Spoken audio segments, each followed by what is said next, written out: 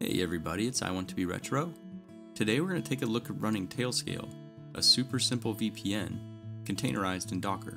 To begin, head over to tailscale.com and sign in using one of the single sign-on options. Next, click the Skip This Introduction link at the bottom of the page. Click the DNS tab at the top of the page. Then scroll down and select Add Nameserver.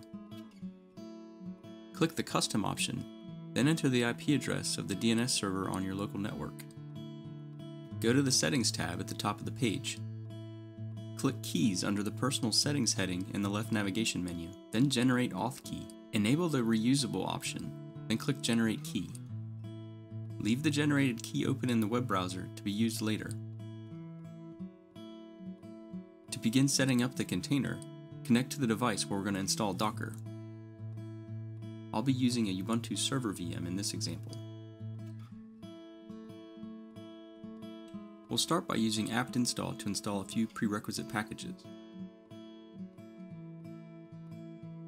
Next, we'll add the Docker GPG key in apt repository.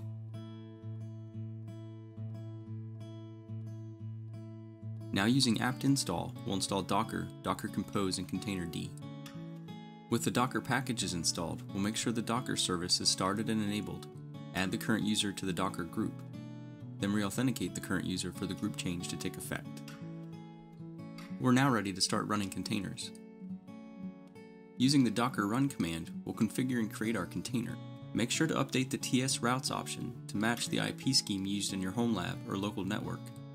We'll also update the TS auth key environment variable with the auth key we generated in the web browser. Copy it to your clipboard and paste it into the docker run command, then press enter.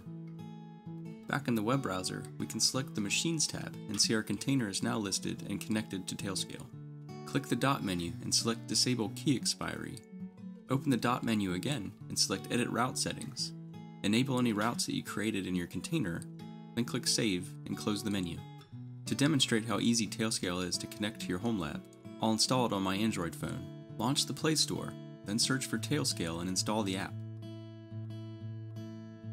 Once the installation completes, open Tailscale, then authenticate using the same method we used earlier in the web browser.